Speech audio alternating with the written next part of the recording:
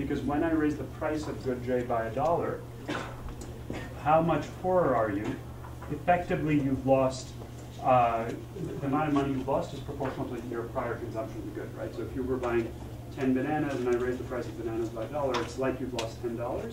And so then the size of the income effect is going to be $10 times DC, right? And so that's going to be a negative effect because when I'm raising prices, you're becoming poorer. And then you've got the price effect and it adds up to the Marshall slope. So then just doing that in reverse, I can estimate both of the quantities on the right-hand side.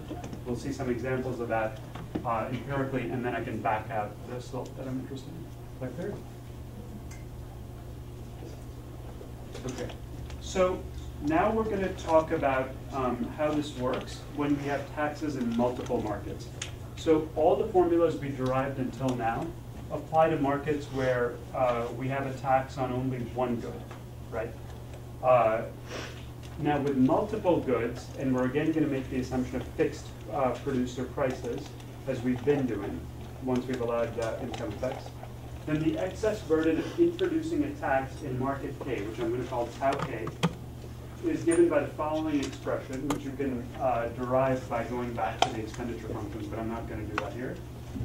So you get the standard term which we were talking about before, which is just a Harvard triangle. That's the effect of introducing tau K in market K multiplied by the slope of fixed demand in that market, right? The own price elasticity in market K. So we're familiar with that first term. The second term comes from the fact that there are taxes now in all of these other markets. So one way to think about the intuition for this formula is think back to the revenue leakage approach that we had talked about before. How much revenue is the government losing when it introduces the tax because of behavioral responses? All right, so to give you a concrete example, suppose I tax gasoline, all right? Now, there's a deadweight loss from taxing gas because some transactions in the gasoline market are not going to occur, and that's going to create deadweight loss, as we talked about. But there's also deadweight loss because now maybe people don't want to work as much because the cost of commuting has gone up. And so people start to work less, and that creates additional deadweight loss, which is proportional to the tax that the government was levying on income, on labor income, right? So if the government was levying a 40% tax on income and people are starting to work less, that's going to cost the government revenue, and it's going to generate deadweight loss related to the intuition we talked about before, because there's this wedge already between the marginal product of labor and the marginal disutility of labor proportional to 40 cents because of that pre-existing tax. And now the fact that you're destroying even more transactions by increasing the gas tax has this first order deadweight. Other markets, but what matters here is the cross-price elasticity. How much, in the example I was just giving you, does labor supply fall when you raise tax rates on gasoline? Okay, so that's how you generalize the formula to having taxes in multiple markets. You have a second order effect in the own market and first order effects from other markets with pre-existing taxes. Now this is really important because it shows that complementarity between goods is important for excess burden calculations. So in particular, there's a famous older result by Corlett and Haig, which says that when you have an income tax, you minimize total deadweight loss of the tax system by taxing goods that are complementary to leisure, right? So think, for instance, about something like TV. Suppose we taxed TV shows, and what people like to do when they're not working is watch TV. Then if we just thought about it from the perspective of the TV market, we'd say that taxing TV generates deadweight loss. But when we think about it from the perspective of this multi-market formula, taxing TV is going to make people want to work more or consume less leisure. And that's actually going to have a beneficial effect through the second term. It's going to reduce deadweight loss in the labor market. Okay? So you can see that you need to take into account all these cross-price elasticities to really understand the deadweight burden of the tax, and ultimately to understand the optimal design of a tax system. Now, what I want to talk about, yeah, go ahead. How is the loss in leisure accounted for here? How is the loss in this example, where does that show up? So think of leisure as being one of the goods, right? Okay, so it's one of the Hicksian commodities that you're consuming. And you are already, so in the example I was just giving you, you're already consuming too much leisure, right? Because in effect, there's a subsidy for leisure. There's a tax on labor. It's the same thing, Okay. right? And so then I'm effectively bringing people back closer to that. Okay, so what I want to talk about now is a recent paper that applies some of these kinds of ideas empirically. It's Goulder and Williams in the JPE in 2003. And I think this one might have been left off the syllabus, so if that's the case, make sure to look this up. Okay, so what Goulder and Williams show, consistent with the intuition I just described, is that ignoring cross effects by using the one good formula can be very misleading when you think about the deadweight cost of a tax. So they start by differentiating the multiple good Harberger formula on the previous slide with respect to tau k to ask what is the marginal impact of raising the tax on good k to first order, right? So when we take the first derivative, we're getting the first order impact. So what they show, which is just the derivative of the previous formula, is that d tau k is given by this term, which depends upon the own price elasticity, and then these terms here, which depend upon the cross price elasticity, right? And then it follows immediately that if tau k is small, so for instance, we're thinking about introducing a small gas tax, what matters to first order is purely the distortion in the other markets, for instance, in labor supply. So as tau k goes to 0, the error in the single market formula approaches infinity, right? So if I just applied this part of the formula here, like the way we were doing before, and ignored the other terms, I would be off by, if I took the ratio of the two deadweight losses, that number would go toward infinity. So I'm getting it totally wrong, right? Okay, so the problem which they tackle in this paper, so that insight was old, but the problems that they tackle is that it's very hard to empirically implement this formula on the previous page because you have to estimate too many parameters. There are all these cross price elasticities, like if you have 100 goods, you have to estimate 100 elasticities, right? Which we know is very difficult to do. So they are going to derive an empirically implementable version of the formula by making 3 assumptions that are relatively strong, but you'll see allow you to make a lot of progress and make the problem a lot simpler. So I'm talking about this paper not just because it's of interest in its own right, but it illustrates, I think, the types of techniques that are important theoretically in public finance, which is to be very aware of what you're able to estimate and then make a reasonable set of assumptions to simplify the problem and derive formulas in terms of empirically estimable parameters. So this paper is a good example of trying to make progress on that front. So they make 3 assumptions. First, they ignore income effects. Second, they ignore interactions with commodities other than labor. Okay, so take again the example of the gas tax, which is the application we're going to think about in the end. Essentially, if you think about the US economy, it's true that increased taxes on gasoline might affect, tax revenue from, say, selling some other commodities, okay? So, buying clothes or something like that. So in principle, there could be interactions across all these markets. But those are all basically minor relative to the labor market, where you have a big pre-existing tax. And so that term that you get from the labor market, the cross-price elasticity term times the tax rate, is going to be much bigger in the labor market than all the others. So basically they say, let's forget about all the other markets and assume that you only have one other pre-existing tax in the labor market.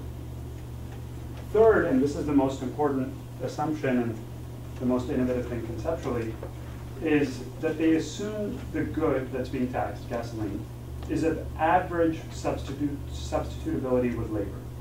That is, mathematically, the cross-partial dl d tau k equals the mean cross-partial across all the consumption goods in the economy.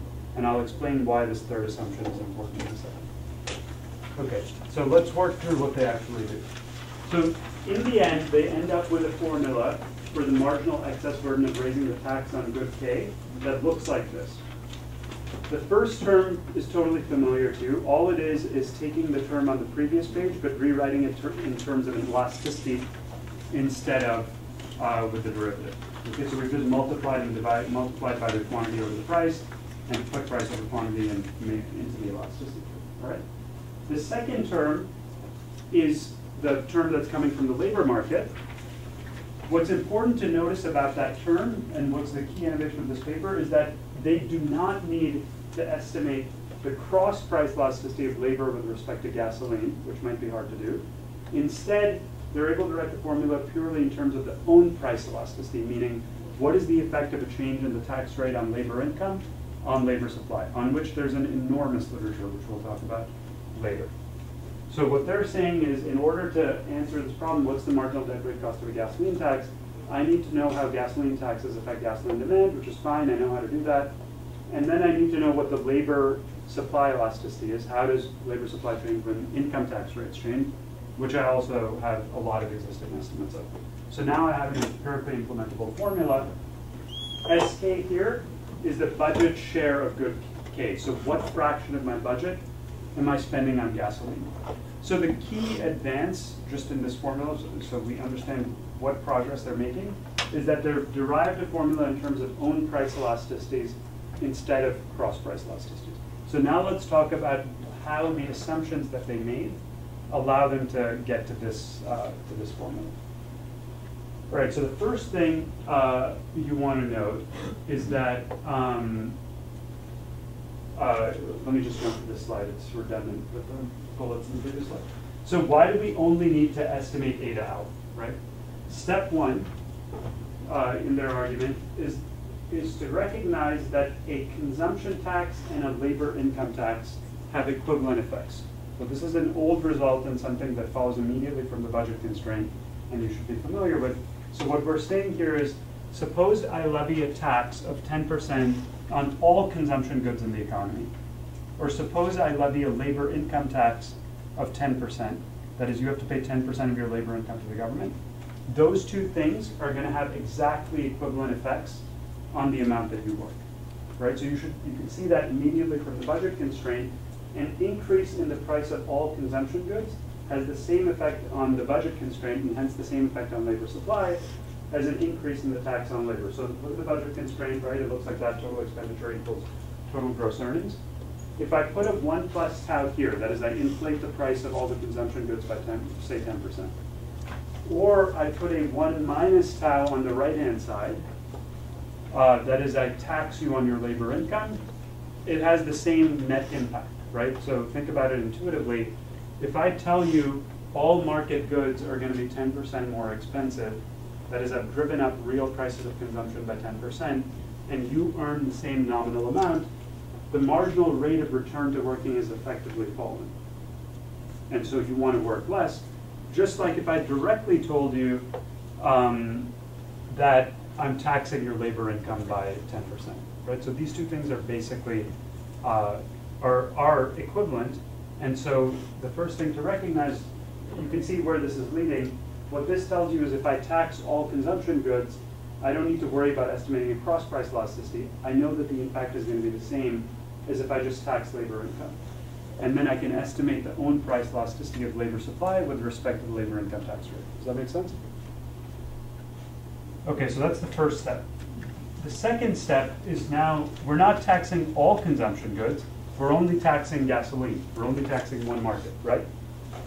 So what they do then is, think about it like this. Suppose I rank all goods in the economy according to their complementarity with labor.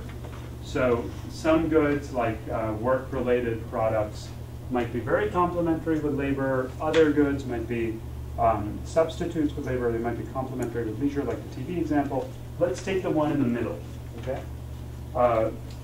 The one that's at the mean in terms of DL tau K. A tax increase on that good is going to have the same effect as an increase in the sales tax D on all consumption goods, scaled down by the share of that good. Okay, so that's the second critical point. So before we were talking about an example where we're just applying this 1 plus tau to all the consumption goods. Now what they show is that if I apply that 1 plus tau to only consumption good 10, and that one is in the middle in terms of complementarity, that's essentially doing the same exact thing, but because you're only applying it to this one good, you dilute the tax by the share of expenditure on that good. So if I'm spending like 5% of my budget on that good, it's like a 1/20th of a 10% tax on all the consumption goods. because I picked the one in the middle in terms of complementarity with respect to labor, right? And so as a result, the cross elasticity of L with respect to tau K is equivalent to eta L, the own price elasticity of labor with respect to the labor income tax rate, times SK, the share of good K. So in other words, the labor supply elasticity eta L is sufficient to calculate the cross elasticity for the good that has the average level of substitutability, and that brings you then to this formula that they derive. So any questions? Yeah. So you say you rank them? Is it the mean? It's the mean, not the median. I'm just Yeah. saying rank them to give you some Okay. just as an explanatory. Right. Other questions? Okay. So what's the point of this? So they calibrate the formula using existing elasticity estimates of these two parameters. And then they show you that the deadweight loss of taxing goods like gasoline is probably underestimated by a factor of 10 in practice because of the income tax. So what they're saying is people have focused on gas taxation and the deadweight cost of gas taxes within that market, but they're really missing the first order part of the picture, which is the labor market. And that's really important given existing estimates of the elasticities. We'll talk about eta L at length in a later part of this class.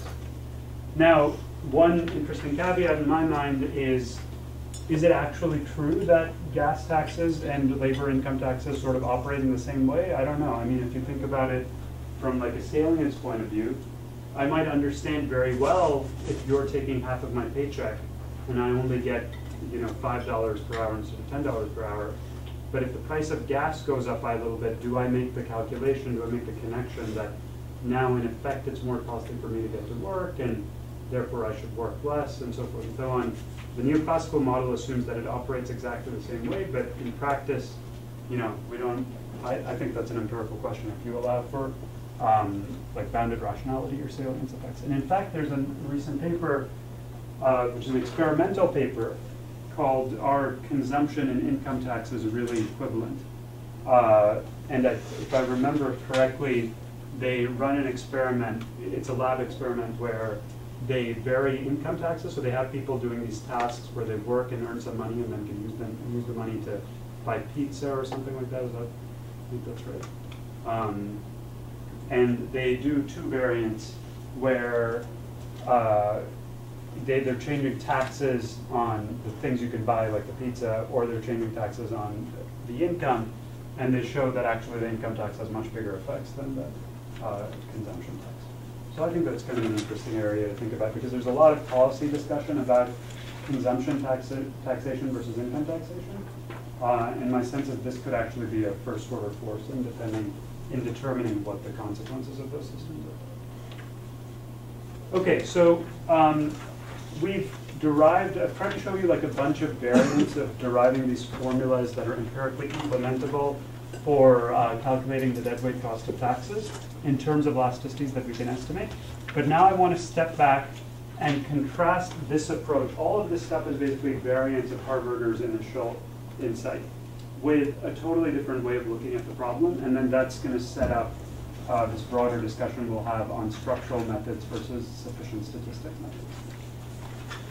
Okay, so Harberger's formulas are great because they're empirically implementable, as we've just seen, but they are approximate. So we're making these approximations, in particular, ignoring nonlinearities in the demand function and so on. So, a probably more important example is like I was telling you, it's really messy to derive these formulas when you have both income effects and endogenous producer prices. And then it really depends upon various assumptions.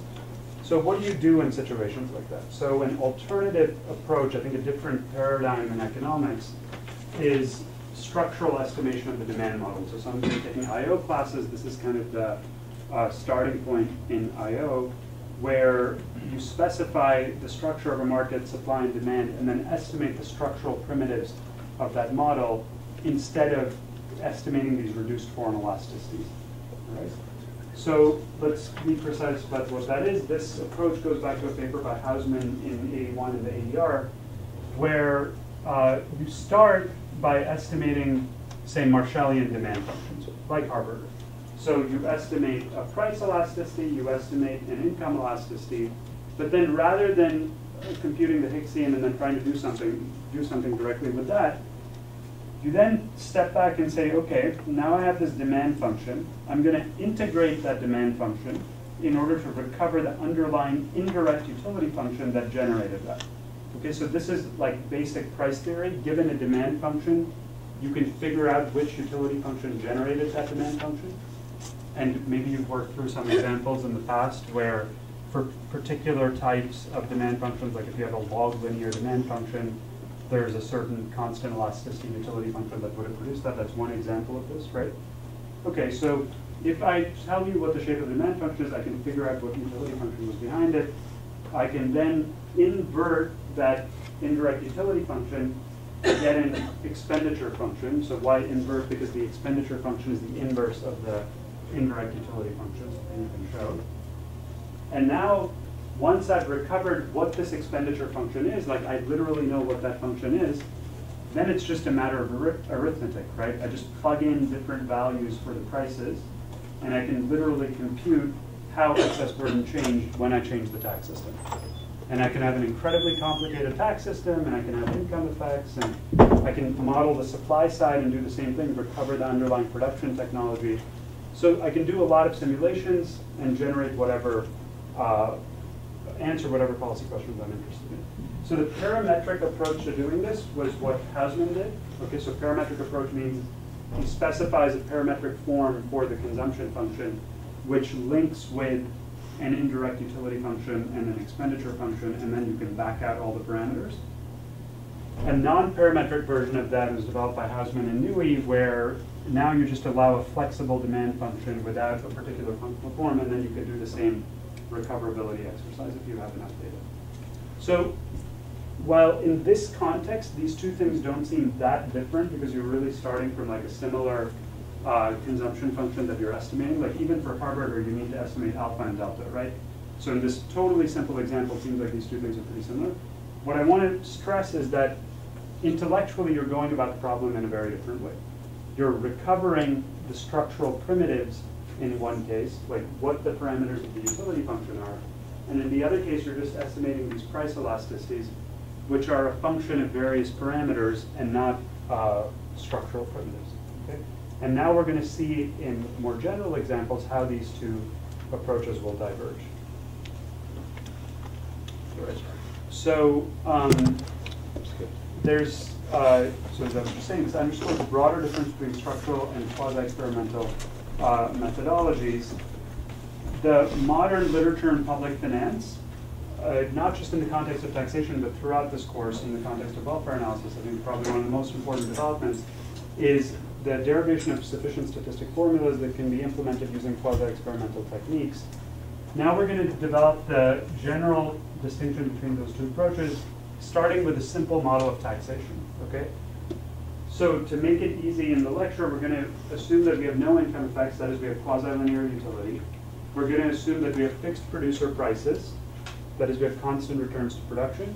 But we're going to introduce some other features that we were abstracting from before.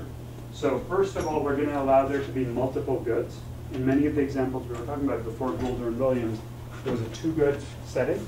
And then we're going to allow for heterogeneity and discrete choice and various other things and see what that does. Okay, so to be clear, this is the framework we're going to use to illustrate the distinction between these two approaches. So we're going to take an n-good model. The goods are x1 to xn. Prices denoted by p1 to pn. Those are pre-tax prices. Wealth z. We're going to let good n be the numeraire, okay? And we're going to consider the case where a government levies a tax of t on good 1. The individual takes t as given and solves this utility maximization problem, which is standard. But notice that I'm assuming quasi-linear utility. Utility is linear on good n. And then this is utility over the other goods. This is total expenditure, and this is his wealth. Okay? Okay, to measure the excess burden of a tax, one way to think about what the excess burden is how much surplus is lost from the system when I raise the tax. So let's define social welfare as the sum of individuals' utility and tax revenue. All right, so you'll see me do this a bunch of times. The term in brackets here, in curly brackets, is individuals' utility. Okay, that's the individual's total surplus. What am I doing there? It's the utility that you get from consuming the n-1 goods, plus this term here, which is the money you have left over for the nth good, for the numerator. Okay? And then here is just tax revenue. So that's the other part of what's still in the system. So you have the private surplus, that's what we call the term in brackets, private surplus. It's total individual utility plus producer surplus if there were any. And then government, right? So that's total surplus, W of T. Now, notice that I'm able to do this addition like this because I have a quasi-linear utility function, right? If it was not quasi-linear, it wouldn't make any sense to add utils to the dollars that the government's getting. But here, everything's measured in dollars. So our goal is to measure dW dt, which is the loss in social surplus caused by the tax change. So how much are we losing from the system when I raise T? Now, this is going to be a negative number because the tax creates distortion. So obviously, if this is actually what social welfare was, you know the answer that you want to have a 0 tax rate. There's no point in having taxes here. But usually you're raising taxes to fund something else that generates value, like a school or something, and so there's an added term, and that leads to the optimal tax or optimal public goods literature. But here we are just focusing on the cost side. What are the efficiency costs of raising tax revenue? All right, so let's now talk about, at a high level, 2 different ways you can go about answering this question, what is dW dt? What is the loss in welfare from raising the tax? The first approach is what I'm going to call the structural method. I think the traditional method in economics, and it's in some ways I think the intellectually most obvious way to proceed and the most principled way to proceed. So we've got a bunch of primitives in a model. In this model, the primitives are just the utility function and the budget constraint. Okay, so very simple primitive. What we mean by primitives more generally are things like borrowing constraints. We're going to talk about dynamic models of unemployment insurance where people might hit borrowing constraints with some probability. We might have other technological primitives like in education. We have a education production function for something that maps the inputs that you get in education to achievement and long-term impacts and so forth. So there are a bunch of things that are the basic production functions, utility functions, and constraints of the model, right? Now, the structural approach takes these primitives, tries to estimate all of those primitives, and maps them directly then to answering this question dW dt, or estimating dW dt. So once I've specified and fully estimated all the parameters of a model, I can say, as I've been emphasizing, I can do simulations of how any policy change affects the total amount of welfare in that setting. Okay, so that's a totally coherent approach, provided that I specify the right structure and estimate all these primitives correctly. The second approach, which is the approach that's very popular in public finance, and allows public finance to connect, I think, to applied micro and labor economics, is as follows. So rather than estimating this vector omega of primitives, we derive a formula like Harberger did. It's one of the classic examples, or Summers on capitalization is another example of that. Derive a formula that maps a limited set of statistics, like let's say a small set of parameters like the price elasticity and the income elasticity, to the change in welfare from changing the tax. Okay, so I derive a formula for dW dt in terms of, say, price and income elasticities. Now, those price and income elasticities are a function of all of these underlying structural primitives in the model. Okay, so the point is that these elasticities here, which we can typically identify using program evaluation methods, that's what makes it attractive to write the formula in this way. I can use a simple quasi-experiment to understand how changes in prices or changes in taxes affect demand, it's much harder for me to figure out, what a person's risk aversion is or what their discount rate is to recover these structural parameters. So I can identify these beta parameters using, let's say, some simple research design. Those beta parameters are going to be a function of omega and the tax rate. And the key thing to remember is that they are not going to uniquely identify omega. So usually what you'll see is that the number of elasticities we end up estimating is like 2 or 3, but we might have 100 underlying primitives. So the way to think about what's going on is that we have a formula that maps beta to dWdt. There are multiple omega vectors that are going to generate exactly the same beta. And all of those omega vectors are going to generate exactly the same answer to the welfare question of interest. That last thing is the key thing. That you don't need to understand the underlying structure of a model from the perspective of answering this question. There are many different models that might match the reduced form elasticities you estimate, but that whole class of models is going to generate exactly the same answer to the policy question of interest. And that's how you end up distilling the problem to a much, much simpler question. Okay, you reduce the set of parameters you're trying to estimate to just 2 instead of a very large number. Okay, and we'll talk about various examples of basically this idea. Now, one thing that I'll say here, but hopefully it'll become clearer what I mean later on, is notice that beta is a function not just of the structural primitives, but also of the current tax rate. So one of the limitations of the sufficient statistic approach is you're only going to be able to do local welfare analysis around the domain of the elasticities that you estimate. So if you're estimating an elasticity, let's say changing tax rates from 40 to 45%, you learn something about welfare in that range. But if you want to make a prediction about what would happen if you change tax rates to 90%, like way out of sample, because beta is a function of those tax rates, because the elasticities might vary with the tax rate, you can't necessarily extrapolate out of sample. So some of you might have heard in macro classes about the Lucas critique. This is exactly the Lucas critique in empirical work. It's basically the same idea. So that's a limitation, and then we'll talk about whether how that affects you in various contexts. Okay, so that's a high-level overview. I think you'll grasp it much better once we go through various examples. Questions? Okay, so let's now talk about applying the 2 approaches to the model that we talked about. The model where we have N goods and consumers are buying these goods and we're introducing a tax in one market. So what's the structural method?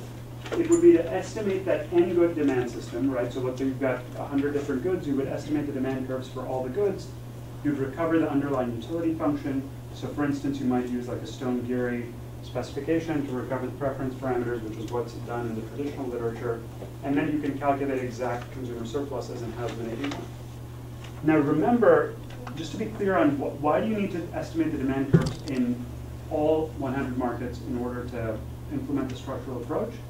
Because when I raise the tax on good 1, it's not like it only affects the market for good 1, right? It might affect the amount we work, it might affect the amount of something else, it's a complement or substitute. We're not putting any structure on any of that.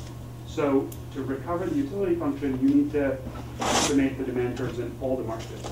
And so, as I say in this sufficient statistics article, that basically is a complicated empirical problem because you need a lot of instruments, right? In order to estimate 100 demand curves, you need 100 instruments. And we know how hard it is to come up with research designs even to estimate one parameter credibly. So that's a complicated problem. Right, so the alternative is Harberger's dead wave loss triangle formula, which I'll now show you works in this multi-good model. Okay, so somebody had asked a question in the previous class about whether this works in GE, and it actually does. So we'll see that here. Okay, so here's how all of these derivations are going to go. The private sector choices are made to maximize the term shown in red here, that is the term in curly brackets, private surplus. So one of the critical assumptions is that people in the private sector, individuals in this case, who are the only agents, are acting to maximize their utility. They are optimizing, right? So they're choosing X, this vector X, to maximize this function, and then you've got the government revenue added on. Now, you have envelope conditions for X1 to Xn which allow us to ignore the behavioral responses dxi dt in the term in red when you differentiate this function with respect to tau, and that's really the key thing, okay? So I think there's often confusion about this, so let me try to be clear. The point is not that when I introduce a small tax, behavior changes very little, so I can ignore the behavioral response. That's not the logic. The logic is dx1 d tau might be very big. So when I introduce a 10% tax, there could be a pretty big change in behavior, okay? But the point is, if I'm optimizing, I've set x1, so if this is utility as a function of x1,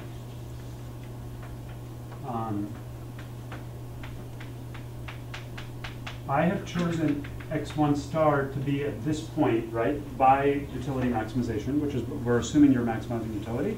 So even if you change consumption of the good, you reduce consumption of the good quite a bit when the tax is introduced, that has a relatively minor effect on your utility because utility is locally flat around the optimizing point, right, around the optimum.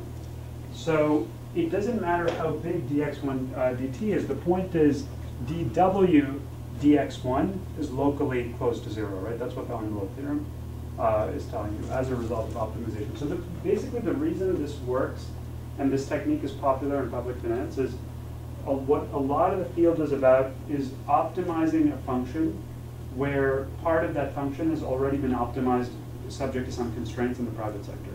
And so this tool is going to end up being useful because of that mathematical structure in many, many problems, right? Agents are doing something to optimize given the system imposed by the government various constraints, and then the government is assumed to be a benevolent social planner, is optimizing that partially optimized function. And so you can see why this ends up being highly relevant.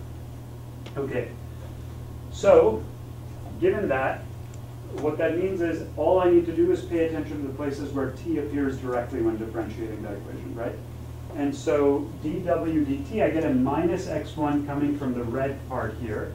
What is that? That's just a mechanical effect. If I raise taxes by $10, or like you're consuming 10 units of good x1, I raise taxes by $1 on good x1, I have taken $10 away from you, right? That's this first term. Now I get a corresponding mechanical term in the government revenue. That $10 comes to me as the government, so that's the plus x1. But then I have the behavioral response, which is coming from the fact that this part here has not been optimized or has not been internalized. What has not been internalized mean here? This thing is not in the red part, which is being maximized, right? Essentially, this connects to a couple of things. First of all, you can see it connects to that revenue leakage formula. The distortion is coming totally from the fact that the government is losing some revenue because of the behavioral response. The other thing which it will connect to later in the class is basically the consumer is having an externality on the government. This is what we call a fiscal externality. Because of the tax system, my consumption of X1, or let's say like my work effort, actually generates some surplus for somebody else. Like the more I work, the more tax revenue the government gets. But I don't take that into account when I'm optimizing. And because of that externality, the so-called fiscal externality, because we have this tax system, there is deadweight loss. It's fundamentally related to externalities as well. Right? Okay, so what do we see here? We get this formula t dx1 dt. In this very simple sense, dx1 dt is a sufficient statistic for calculating dw dt. Notice that I do not need to know dx2 dt, dx3 dt. I don't need to know all the cross-price elasticities, etc. I'm assuming that there are no taxes in the other markets, by the way. That's actually important for what I just said. But in this context, rather than estimating the end good demand system, all I have to do is estimate the slope of that one curve. Okay, so that's a very simple example. Let's now see how it works in more complicated settings. So the benefits of the sufficient statistic approach, I think, become particularly evident now once you start to allow for heterogeneity, which is very common in structural models. We don't want to assume that everybody has the same utility function, right? We want to allow for heterogeneous preferences. So let's say we have k agents, each of whom has a utility function u of k, u sub k, over the n minus 1 goods, and then everybody's quasi-linear in the nth good, right?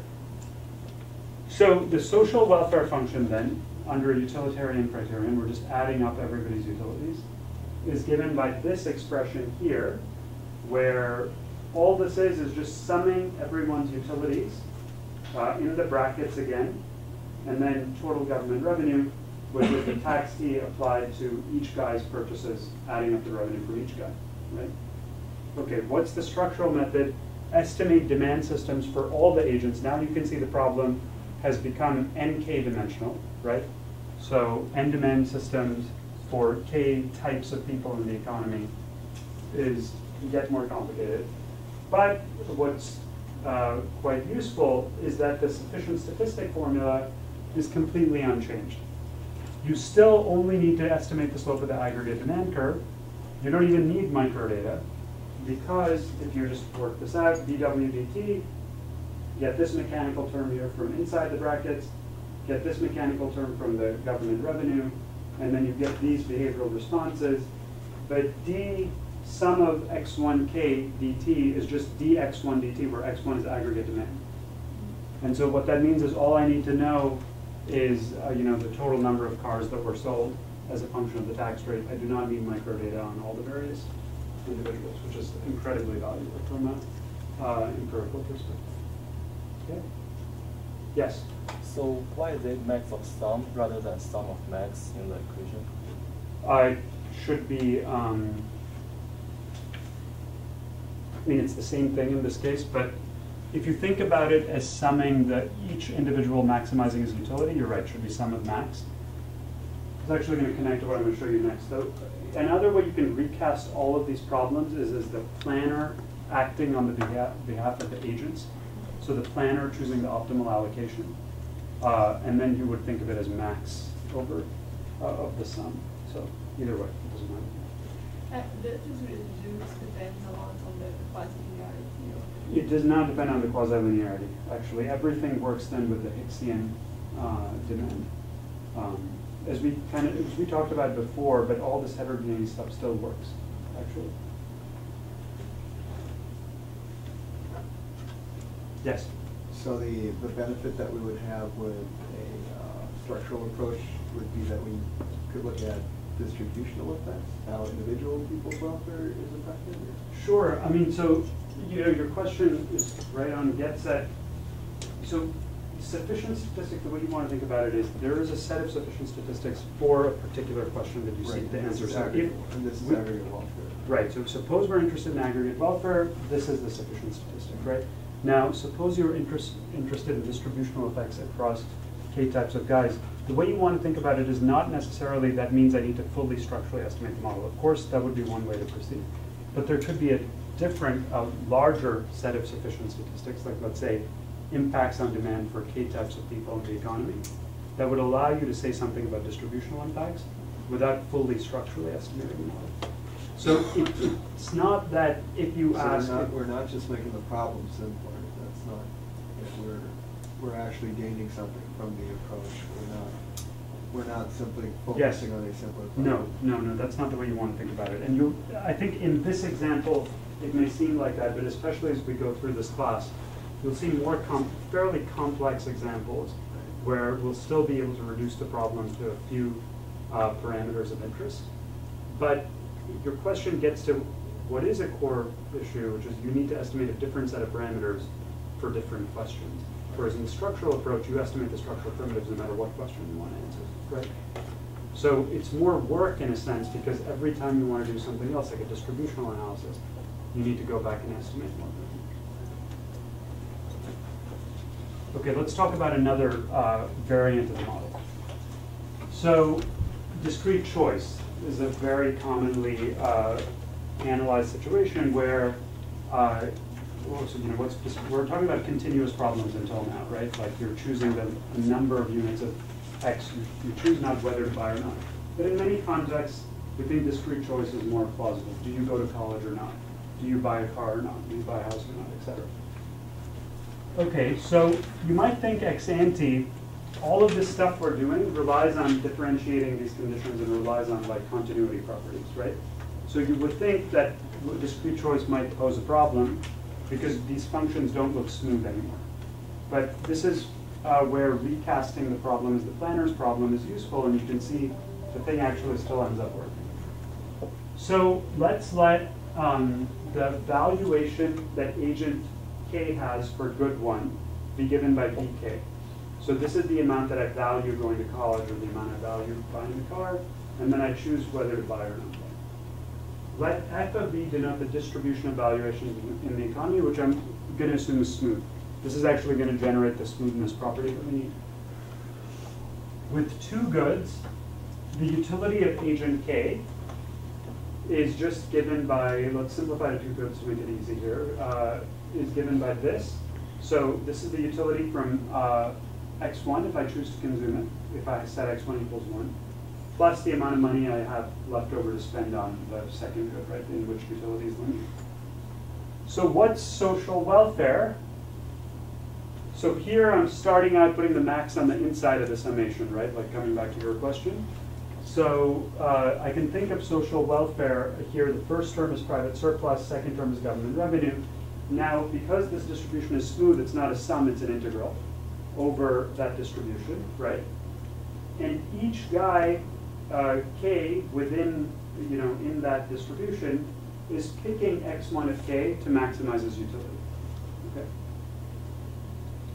And then total government revenue is just the total amount of the good that's purchased times the tax rate. So that problem is not smooth at the individual level. So what do I mean? When I change the tax rate by epsilon, there are going to be jumps in people's demand functions. They're going to be step functions, right? And that's not going to allow you to apply the envelope theorem, which is what we've been relying on. All right, so what do? You recast this problem as the planner's problem. It's a very useful technique we often use in public finance. So because the planner is benevolent, we can rewrite this problem as the following. So we know that the solution is going to be that people who have a valuation above a certain threshold buy the good, and people who have valuation below the threshold don't buy, right? So it's easy to prove that. So you can then write the problem as picking the single cutoff V bar, above which you assign people the good, and below which you don't, people don't buy the good. And so then thinking about it from the planner's point of view, the way private surplus is set is by maximizing over V bar, and then the guys above V bar, they buy the good and pay for it, so they get a utility of Vk minus P1 plus tau. And then the guys who, and then there's this second term that comes because a bunch of people don't buy the good, right? And they're spending all of their money. The guys below V bar are spending all of their money on good too. Okay, so their utility is just Z. So from the private surplus point of view, I just want to pick V bar. I just want to pick the optimal cutoff. And then the tax revenue is the tax rate times the fraction of guys who have valuations above that threshold. So now this is a smooth problem, right? Because the distribution is smooth, and I'm picking that one variable V bar. And so that function on the inside there is going to be a smooth function of V bar that is going to satisfy the conditions needed to apply the envelope theorem. And so we again, then it turns out, obtain the Harvard formula as a function of the slope of the aggregate demand curve. So let's see how this works. Just simple algebra. We differentiate the inside here with respect to V bar. What you get there? It's that mechanical effect minus 1 minus f of V bar. So this is just the guys above V bar are buying, and they lose $1 when you raise the tax rate by $1. This is the mechanical transfer to the government, and this is the behavioral response. What is this term in the integral here? That's just the total consumption of good X1 in the market, like the total number of cars that are sold. So what does the formula end up being? Exactly the same as what we had before.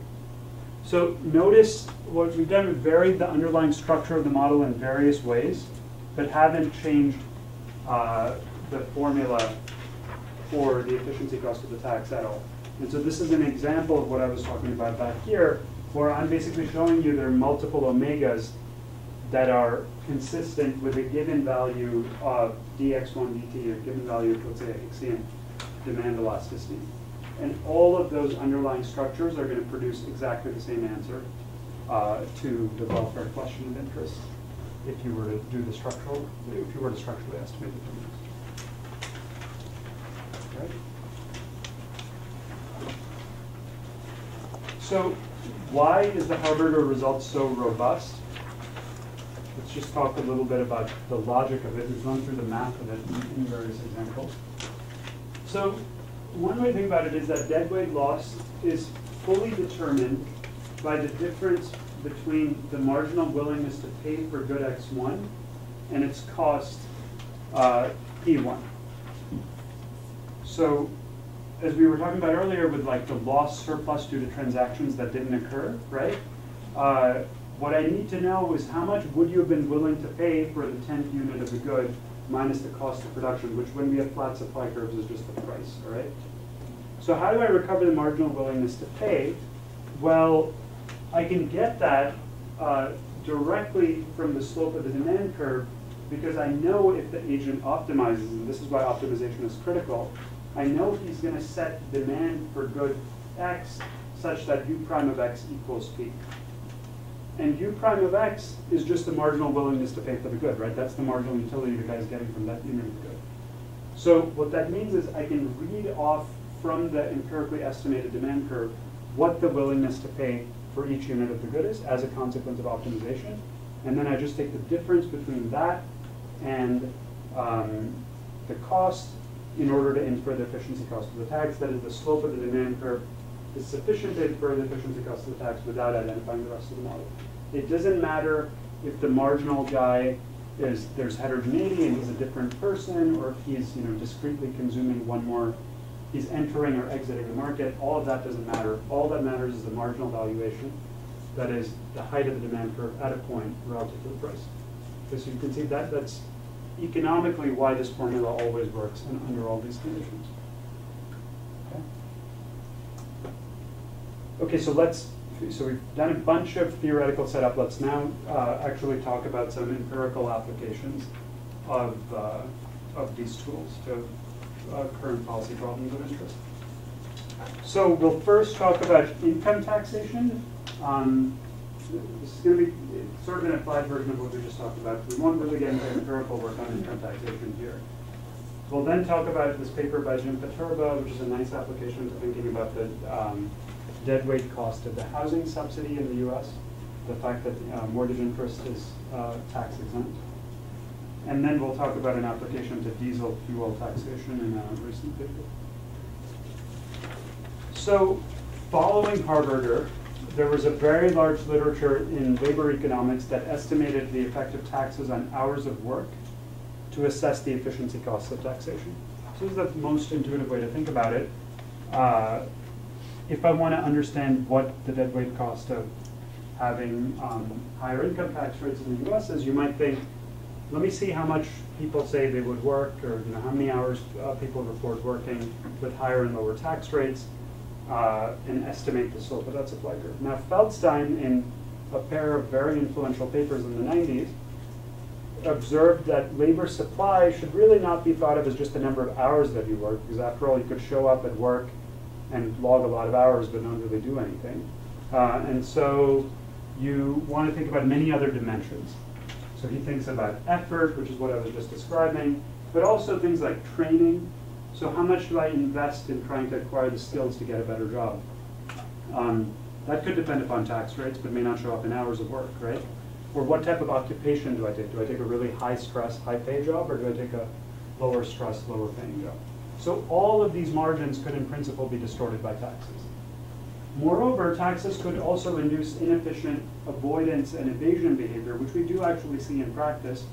We'll see some clear evidence of that later, where people are trying to manipulate their income or shelter their income in the form of other sources in order to minimize their tax burdens. Okay, so let's think about how we would proceed in a model where we have multiple dimensions of labor supply to calculate the efficiency cost of income taxation. So again, I think the first thing you might think of is the structural approach, which there are some elements of in the literature, which would say, let's account for each of the potential responses that might occur to an income tax, and then add them up, and then aggregate. So for example, Glenn Hubbard has a paper on how taxes affect occupational choice. There are other studies of how, you could imagine doing a study of how taxes affect the amount of training that people undertake, or even if you could somehow measure effort, you might try to look at that. Now, Feldstein proposes an alternative, which at the time was not called a sufficient statistic approach, but can be interpreted as exactly that. He shows that the elasticity of taxable income with respect to taxes is a sufficient statistic for calculating deadweight loss. So what is taxable income? Taxable income, think of that as just what you write down on the tax form as your total income, what you report to the IRS. And his main result, which we will derive now, is that the elasticity of that object, which we see in tax data with respect to tax rates, is adequate for calculating deadweight loss, even if you have all these other margins underneath. That's a really powerful result because we tend to have good tax data. That's exactly what we can measure well, taxable income. And so it's perfect because you don't need to worry about measuring hours, which is really hard because everybody tells you they work 40 hours a week without thinking about it. But taxable income is actually well reported, and that's led to this huge literature which we'll talk about later on estimating taxable income elasticity. Is there a question? Okay. So deriving the Feldstein result. So the government levies a linear tax of T on reported taxable income, and the agent makes n labor supply choices, L1 to Ln. Think of these as each of the margins on which I might adjust labor supply, like effort, hours, etc. Each choice Li has some disutility psi I of Li, and has some return, which I'm going to call Wi, the wage for that margin. In addition, agents can shelter their income, what's called the amount of sheltering, they do E, from taxation by paying some cost, G of E. Now there has to be some cost of evasion or cost of sheltering, otherwise everybody's going to go to the corner of just evading all of their tax liability, right? So taxable income then is defined as total gross earnings minus the amount that you evade or shelter or choose not to report to the IRS. Consumption is given by taxed income, net of tax income, so that's 1 minus T applied to TI, plus the amount that I take under the table, which is not subject to tax. We're going to assume here that the agent's utility is quasi-linear in consumption. You'll see throughout the lecture I'll tend to make this assumption just because it makes the math simpler. But all of this stuff works with income effects. So agent's utility quasi-linear in consumption. So he's got this utility from consumption C, this cost that he pays G of E for evading, and then the disutilities of the various margins of labor supply, just add them all up. Social welfare is, again, private surplus in brackets, the agent's utility, plus total tax revenue, T times TI. Differentiating and applying the now familiar envelope condition, basic, very similar basic logic. So you can think of it as just totally differentiate this equation and apply these first order conditions, or just directly think about it from the envelope theorem perspective, it's the same thing. And you get now the familiar looking terms, the mechanical loss for the consumer, the mechanical loss for the government, plus this term minus d dti dt, which looks very much like the Harberger formula, and that's the Feldstein result, basically, right? All I need to know is dti dt in order to calculate the deadweight cost of the tax. I don't care if you got more training, you did, you started evading more, you started working fewer hours, it doesn't matter. So that's a really powerful result in simplifying the problem. What's the economic intuition for it? It's that the marginal social cost of reducing earnings through any margin is equated at the optimum. The reason I don't care whether you reduced hours or reduced effort is because you are optimizing. So I'm going to assume that you did the best balance of reducing hours and effort. And all I need to know is the aggregate impact on the amount that you earn and the government budget. Right? Okay. So as I was saying, the simplicity of identification in Feldstein's formula has led to a large literature estimating the elasticity of taxable income. But one of the things I want to illustrate with this is that because you're never recovering the underlying primitives, these types of formulas can also be somewhat dangerous because you're never testing the underlying assumptions of the model. So one thing to keep in mind is when you derive and apply these sufficient statistic formulas, it's not like you're making no modeling assumptions. Any formula, any analysis of welfare requires some model in the background, some structure. And all we're doing here is saying we don't need to fully identify all of that structure in order to answer the question of interest. Now, one potential virtue of the structural approach is you might find that your model is actually wrong, and the way you might find that is if you try to estimate all the structural primitives, sometimes you'll find cases where the model just doesn't fit the data, right? So you can do like a goodness of fit test and say the patterns in the data are not reconcilable at all with this model. You will never figure that out with the sufficient statistic approach because you'll say, I've derived this formula, I'm going to assume my model is right, I then estimate the taxable income elasticity and I make some policy recommendation. But I could be totally wrong if my model is wrong, right? So let me illustrate that with a specific case that where you're making a assumption here that may or may not be right. So in this paper in 2009 is the AEJ paper, I questioned the validity of the assumption that G prime of E equals T. So just to come back here, optimization in this framework implies that the marginal social cost of evasion equals the tax rate. So that last dollar of income that I choose to hide, the marginal cost of doing that, if my tax rate is 40 cents, the marginal cost must have been 40 cents, right, for me to be at an optimum. Now, is that necessarily the case in practice? So here's how I started thinking about it. I think some costs of avoidance or evasion are transfers to other agents in the economy rather than real social resource costs. Okay, so I think this cleanest and simplest example is think about a potential fine imposed by the government. Why are you not evading taxes? For a lot of people, it's because you're worried about getting caught and worried about having to pay a fine. Now, a fine is not a deadweight loss. A fine is additional revenue to the government. It's just a transfer from one guy to another. So some penalties that may deter you from evasion need not be pure resource costs. So for instance, if what you do is hire a tax lawyer, you know, you want to think about tax lawyers as basically being deadweight loss, right? Like resource costs. Because that's money lost from the system. Those people could be doing something that'd be more useful than manipulating the tax code. But if what I'm doing is worried about the fact that I might get caught with some probability, then at the margin, the marginal cost is not a 40-cent loss in the economy. It's possibly much lower. Okay, so let's see how that affects the formula for the deadweight cost of taxation. Okay, so here, what I'm going to do is that individuals, it's the same exact setup as before. Okay? Individuals choose E and L. Just to reduce notation, I'm just going to make the labor supply decision one-dimensional, but as we've seen, that makes no difference. Okay? So individuals are going to choose E and L to maximize this utility function, where utility is a function of consumption minus your disutility of labor, a convex function psi of L. And then the way I'm going to think about the cost of evasion is as a transfer cost instead of a resource cost. Okay, so my consumption is, let's say, some unearned income that I had Y, some wealth, plus 1 times tau times my taxable income, plus the amount I keep under the table, minus this cost Z of E.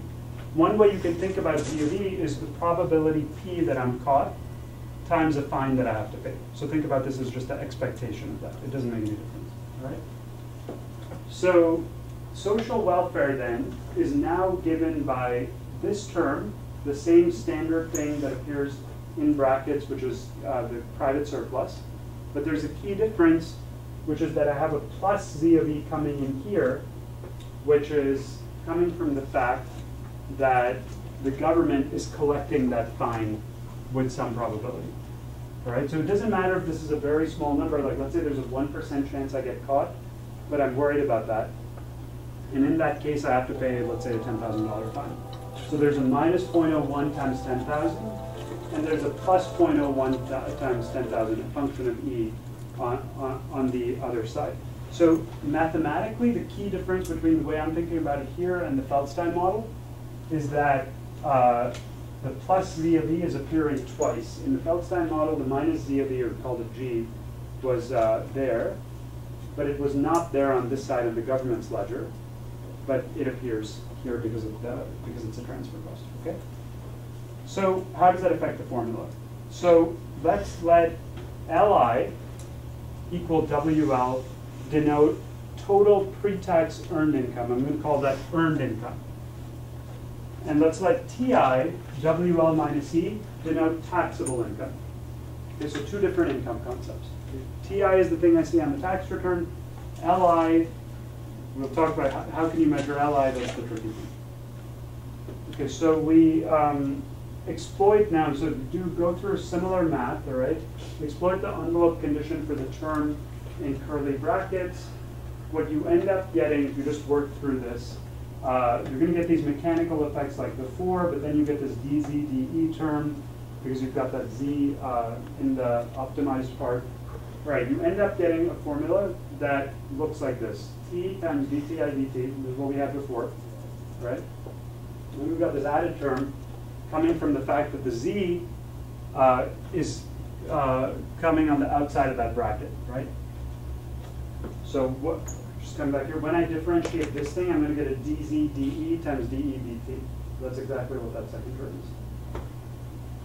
All right, so one way I can rewrite that is Ti is just Li minus E, right? So this is T times dLi dt minus T de dt plus that Z term. Now, the next thing to notice is that the first order condition for the individual's choice of E is that he sets the marginal cost of evasion equal to the tax rate. This is what I was giving you the example of before. And so then you plug that in and simplify, and you get dw dt is t times dli dt in this case. Okay. So this first order condition, the intuition is, just to restate, is that the marginal private benefit of raising E by $1, what that gets you is saving $t, saves you the tax, has to equal the marginal private cost. And so as a result, the deadweight cost of the tax change, all that's changed in this formula is that it's not de-taxable income, d-tau, it's de-labor income, d-tau, right? So let's step back from the math. What are we saying intuitively here? What controls deadweight loss when the cost of evasion is a transfer cost rather than a social cost is the impact of the tax on total labor income, total earnings, and not taxable income. What's the intuition for that? To the extent that these two things are different, it's because of evasion, right? Evasion has no deadweight cost here. Because all evasion is a transfer from one party to another in the economy. And so when I expend effort, when I am doing evasion, the costs of that are not, to me as an individual, are not social costs, they're private costs because I'm worried about incurring these fines, right? And so to the extent my private costs are benefits to somebody else in the economy, or transfers, there's no deadweight cost from that behavioral response, and the only thing that matters is how the tax affects my total earnings, which is a true distortion, okay? So this is an extreme example, which we also think is probably not true, because there are, as we were saying with the lawyer thing, some real resource costs from tax manipulation, from tax evasion. So let's now take the general case where we have both the transfer cost and the resource cost. The resource cost is going to be like in the Feldstein model, the Z of E is going to be like in the earlier slide. And then you can work through, again, the same type of analysis, and I won't bother going through these details, but this is the bottom line formula in the 2009 paper, where you can show that the marginal deadweight cost of the tax is a weighted average of the taxable income elasticity and the labor income elasticity, okay? The taxable income elasticity is what's estimated by Feldstein and others, and the labor or total earned income elasticity is something that one would estimate, using different data. So what is the practical importance of this? If the weights are such that the transfer cost is large relative to the resource cost, that's going to generate a small mu, so you're going to put a lot of weight on the labor income elasticity instead of taxable income. The practical relevance of that is we've seen a lot of empirical work showing that the reported taxable income of high-income individuals is very sensitive to tax rates. So that's a clear empirical regularity in the data, which we'll talk about later. You might have inferred from Feldstein's work that that means the efficiency cost of taxing high-income individuals is very large, and so we should have lower top-income tax rates. That is not necessarily true if what's deterring high-income individuals from reporting high incomes when tax rates are high is this transfer cost rather than a resource cost. Okay? Now, in order to implement this thing empirically, the hardest parameter to identify, and the thing where I don't think we really have still a very good sense of how to do it, is estimating that weight mu. How do you know how much weight to put on the relative things? And that depends upon the marginal resource cost. We need to understand more about the marginal cost of evasion. Is it a resource cost or is it a transfer cost? Can we find a way to back out the relative magnitude of those? That's like a totally open question. I think an interesting question to try to answer. All right, so the last thing I want to talk about in this lecture is an application of this formula on the previous page in a paper by Gorodnichenko and co-authors in the JPE that illustrates illustrates the implication of this. So they estimate these two elasticities to implement the formula in the previous slide that permits transfer costs. And their key insight is that I can measure total earnings using consumption data. Because let's say for a moment I abstract from savings. Suppose people are hand-to-mouth consumers, right? So they set consumption equals income. You might report that you earned $100, but if I see you consuming $120, then you must actually have earned $120, right?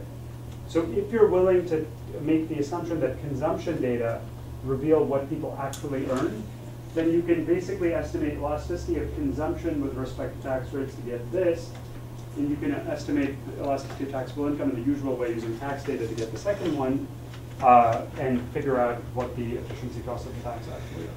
So they looked at a 2001 reform in Russia that where they switched to a flat tax, okay?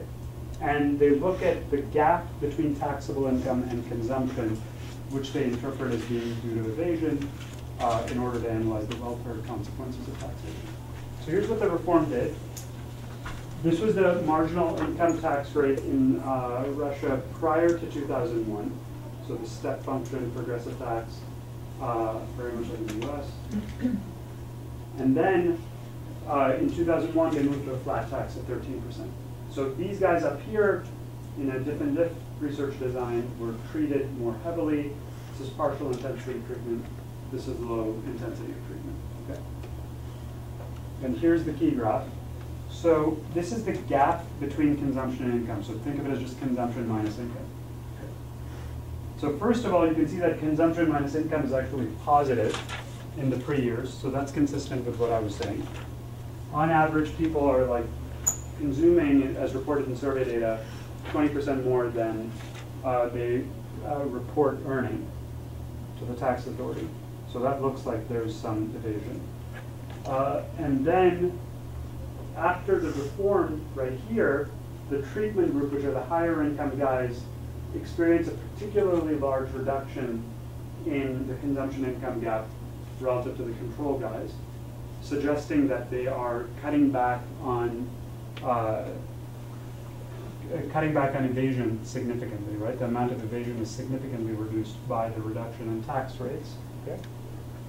And so they then go about to estimate using this type of variation, both DTI-DT and DLI-DT, and what they conclude is that DTI-DT is a large number, whereas the labor income elasticity, DLI-DT, is actually not a very large number.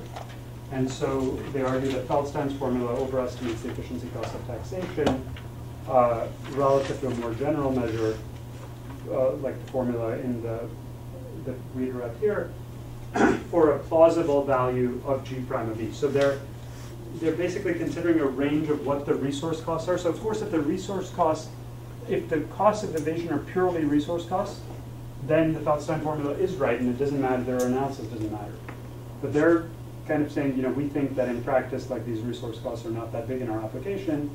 And they try to use some consumption data to get at that.